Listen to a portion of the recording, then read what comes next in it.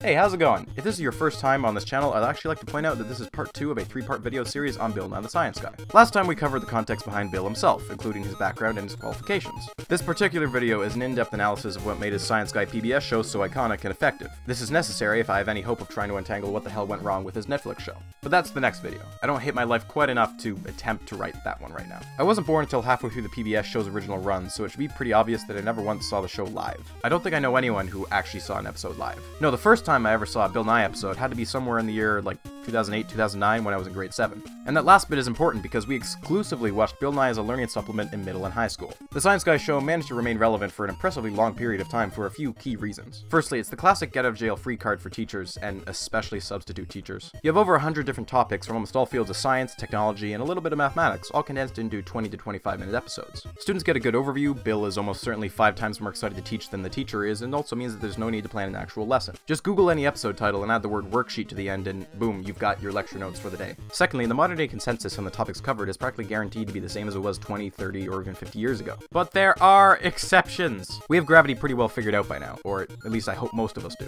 Now that's not to say we aren't learning new things all the time about well-understood fields. In fact, gravitational waves were proven to exist only just last year. But we're talking about a middle to high school level understanding of a topic here, not quantum mechanics or artificial intelligence. The show never gets that technical or specific, so most episodes are just as accurate in 2017 as they were in '93. Areas of research that are less than 50 years old are the closest exception to this rule, since they progressed dramatically in the short time since the show aired. That's true for any young field, but those are few and far between. Admittedly, there have been a few noteworthy changes in school curriculums in areas such as computer programming now that computers are more accessible than ever, but even then the Science Guy episode on computers is still very relevant since it tackles a lot of fundamentals such as binary, data storage, and instruction lists. And lastly, the show manages to cling to relevancy even after 20 years because it almost transcends generational appeal, and remains just as entertaining now as when it first aired back in the 90s. Now obviously, I'm not trying to say that everyone ever thinks Bill Nye the Science Guy is a fantastic show because that would be dumb. It's a quirky kids science show. Rather, my argument is that it managed to age extremely well. Despite obviously being born in the 90s, it didn't die with the 90s. There was a significant subset of media from that decade that may, just maybe, have taken itself a little bit too seriously. Boy bands, post Bill and Ted Keanu Reeves films, every anime ever based on a toy line, they all look goofy as fuck these days. But you wanna know why rewatching this show doesn't induce that same feeling of retroactive cringe? It's because Bill already knew that he was goofy back then. He was not trying to hide it.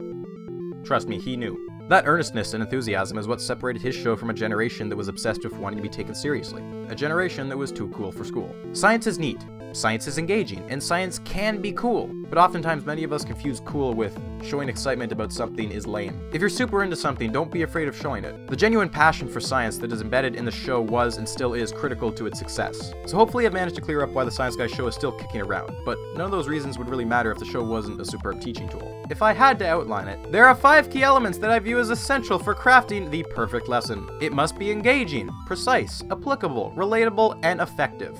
And it does this through delivery, language, examples, analogies, and emphasis. To be clear, these are not some sort of agreed upon set of academic principles that I looked up or researched or anything like that. Forgive me if I sound like I'm talking out of my ass, but these are components that I always look for in learning material because I find them helpful for teaching me. You might view learning differently than I do. This is just how I conceptualize it, so feel free to disagree. Pretty straightforward stuff, I hope, but I'll be elaborating on each individually in a little bit. I'm gonna be talking about examples by giving examples of someone else giving examples, almost offensively meta. But to start things off though, I'm going to explain what I mean by engaging delivery, which is a pretty direct continuation of the point I was discussing earlier. In other words, how the Science Guy show presents what should be the driest of the dry through the lens of entertainment. If you don't even have someone's interest, good luck trying to get their understanding. Engaging delivery is certainly the most distinct of the 5 elements I have listed because, whereas the remaining 4 are techniques used to instruct a student, engaging delivery is the style in which you utilize these approaches. You can deliver the same example in dozens of ways, either through tone of voice, physical gestures, props, demonstrations, jokes, and so on.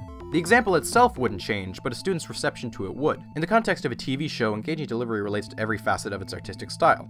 The jokes, the set, the music, the segment structure, and even the editing. Everything that would elevate a normal classroom lesson to a performance, whose goal is to entertain as much as inform. So what do we know so far? Bill is an enthusiastic, goofy, but genuine presenter whose best work is carefully scripted and recorded. He has an appealing voice that is ideal for communicating technical subjects in an approachable manner, and he's well versed in the subjects he's covering. That's the bottom line, of course. You don't need to know much more than that to understand my arguments, but if you want a refresher, feel free to check out the previous video where we covered all that. Now the first thing you've got to think about when producing a show is whether the show's writing and format lend itself to the host's strengths. Bill already has the academic background background, so that area should be covered, and we know that the show is pre-recorded, so we'll be able to take as many takes as he wants to perfect the delivery. But how do you gear the presentation format to his characteristic almost out-of-breath speaking style? The answer is to never once let up on the breakneck pace of an episode. Quick line deliveries, snappy transitions, loud sound effects, and hammering home a point until it's stamped into the viewer's brain. The name of the game here is getting so in your face that you have no other choice but to pay attention. When a concept needs a little time to sink in, the show will slow down and let you breathe, but it won't be long until the next cutaway gag comes along and ratchets back up the pacing. Every part of the lesson is significant, every little tidbit of information is the most wild thing Bill has ever heard,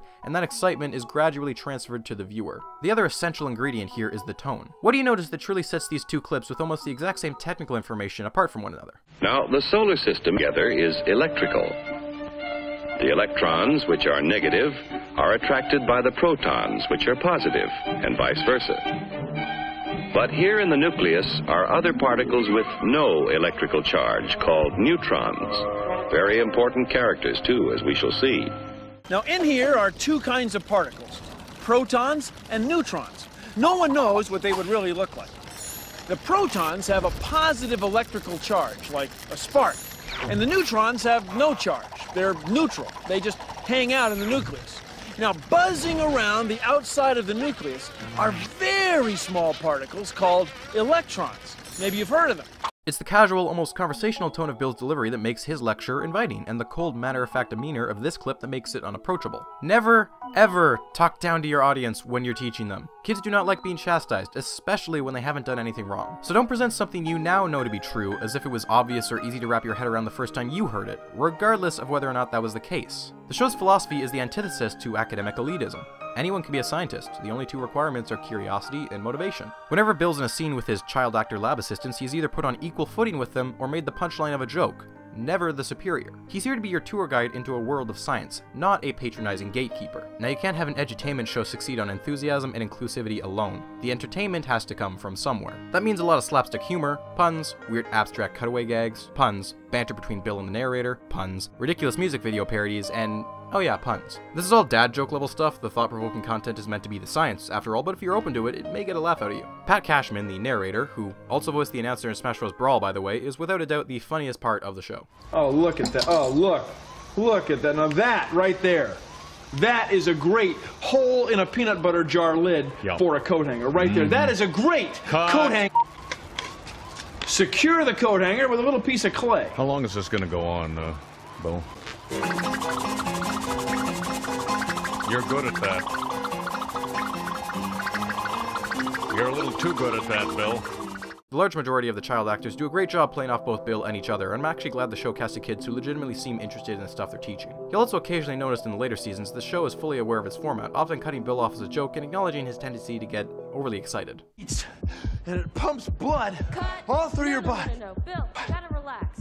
Just calm down, okay? Let's do it again. The weirdest dream. The editing team clearly knew how to make the best of a silly line delivery, as you'll often have scenes remixed as they're happening, reminiscent of an early predecessor to YouTube shitposting. My body produced enough heat to warm the air inside the bottle and cause the coin to jump, jump, jump. We get energy from the foods we eat. Energy is cool. Visually, the show has a retrofuturism aesthetic going on, especially the Nye Lab set, and the recycling and remixing of old archive footage is something I actually dig quite a bit. It's a nice reminder of how far we've come. The lightning-fast TV static segues, colorful graphics cards, and radical 90s music cues tie together the various different segments pretty effectively given how disjointed they would seem on their own. But no proper discussion of the style of Bill Nye the Science Guy would be complete without a mention of its theme song. Bill Nye the Science Guy. Bill Nye the Science Guy. Bill Nye the Science Guy. Science rules. Equal parts goofy and radical, this song was written purposefully to break the mold of traditional theme songs, which you can read about in this neat interview with the original composer. It almost begs to be quoted given the age range it was aimed for, which is a pretty genius way to self-promote, kids literally chanting the name of your show's lead. Fun fact, apparently the guys who yell Bill, Bill, Bill the whole time were actually rappers who happened to be in the studio that day. So with engaging delivery covered, it's time to move on to the academic elements. First I discussed style, now I'm exploring the substance. While writing this script, I watched approximately 35 episodes, or about a third of the entire series, with at minimum 5 episodes from each of the 5 seasons, just to verify the quality over the course of the show's run. There's very little that noticeably changed over the course of the series, though, beyond the age of the child actors and how fancy the places they got to tour were, so I won't dwell on that point too much. Let's take another quick look at that list I made earlier. So how can I explain the 4 remaining items to you in the most efficient manner? This is the the part where I get super gross and meta on you and do it by showing you an example of a Bill Nye clip where each of the 4 teaching tools are all used simultaneously to deliver a fantastic opening scene on the concept of electricity. Bill starts off with a question. Anyway, what is electricity? I mean, where does it come from? Is it just sitting in the wall waiting for us to use it? Or is it constantly spilling out of sockets and we don't notice it?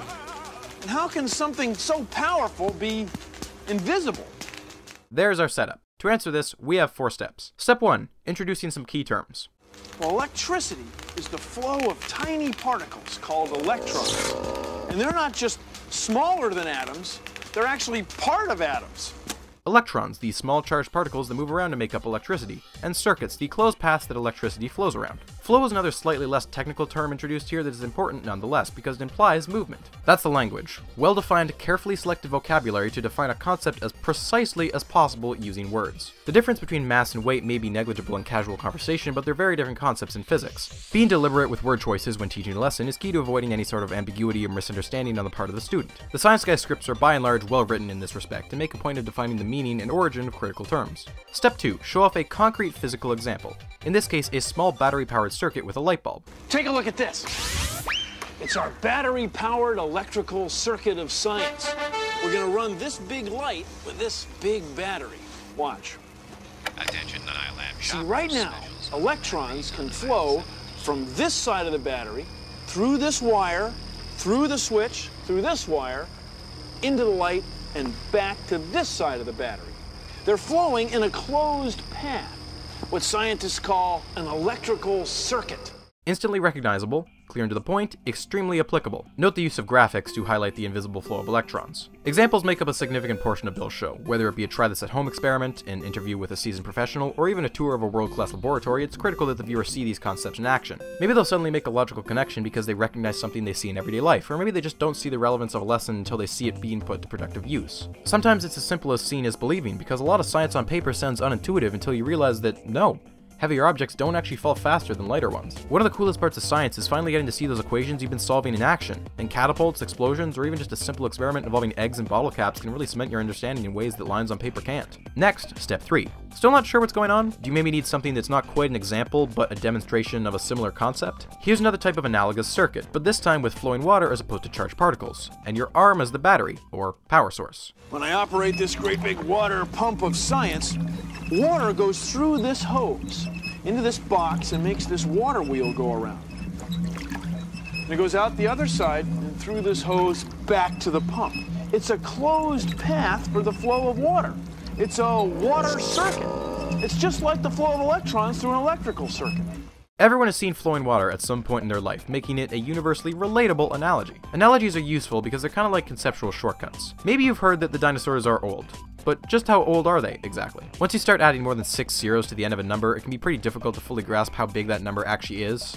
It's pretty abstract. What if we could relate the age of the entire universe to the size of a football field? The entirety of human existence gets reduced down to little more than 3/4 of an inch, whereas dinosaurs came into existence at the 10-yard line and died out at the 7-yard mark. A lot more impactful than just staring at numbers, huh? That's the power of analogies. You can use your understanding of a simple concept to gain a better understanding of a complex one. Analogies, whether in the form of a passing comment or an elaborate blank of science, are definitely woven into each episode. And finally, step 4. Throughout this entire segment, reinforce each of these teaching tools via repetition, on-screen graphics, and by purposely varying the lecturer's tone of voice. These are all forms of emphasis. Emphasis in this context is the tool used to increase the effectiveness of a lesson by boosting the viewer's retention. The likelihood of someone remembering a concept by drawing attention to it. Listen to the way Bill speaks. Notice how his voice speeds up and down throughout a segment, speeding through the less critical parts but slowing down and settling on the important terms so you have more time to absorb them. I have a coil of wire way over here, and I'm making a compass needle move way over there with no apparent force. I mean, some force is going right through the air and wiggling that needle.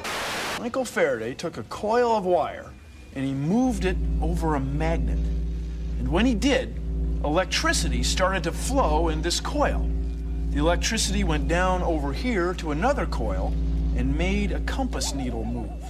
If a term is complicated enough, you'll usually see a fancy graphic pop up to spell it out, letting the viewer know that even though it's a big word, it's a big word worth remembering. And if a term is absolutely essential to understanding the concept, you can bet it's going to be repeated a few times, not just within a whole episode, but through an individual segment. Everything in the universe is either energy or matter. Matter or energy. Energy or matter. Matter or energy. Energy or what? or matter, or matter, matter. These tools are employed in almost every non-joke scene in the show because they're universal teaching tools, but note that there's never really a perfect tool for any given situation, so the best strategy is to mix things up and employ them all as often as possible. They weren't so much techniques waiting to be invented as much as they were universal human methods of instruction that this show just happens to have mastered. And that is how you teach some science. Now, the show isn't flawless by any means, I want to make that point absolutely clear, because so far I've intentionally only been covering the elements that the show excelled in. There are 3 notable issues that come to mind, the most blatant of which being segments with guest stars or overly indulgent skits to make up for the lack of academic content for certain shallow subjects. A guest spot from Sinbad probably was in fact hot shit back in '93, but much less so now, and even during the 90s I don't think Al Gore was really in high demand. Secondly, there's a tendency for the show's lightning fast pace to render somewhat abstract but otherwise salvageable segments to be almost incomprehensible. I'm all for Bill turning into a rambling mess as an occasional joke, but it happened often enough where he should have been trying to stress an important point that it bugged me. Alternatively, I was half watching the episode on Skin, and this trippy highway sequence popped up and ended before I even registered what was going on. Rewatching it makes it clear that it's an analogy for nerve signals racing throughout the body, but if it's so quick and abstract that I can't follow it, the intended demographic will be even more confused. My third concern is the occasional misuse of simplified language when trying to provide an entry-level explanation to a topic. As with all introductory lessons to a topic, simplifications and approximations need to be made so as not to overwhelm the student with unnecessary details. The issues with simplification that I worry about is when language or analogies are chosen without properly stressing that they are in fact simplifications, or when they are outright misleading. The episode on gravity is kind of messy in this area, where objects are described as having more or less of gravity when it's more accurate to say that they produce different gravitational field strengths.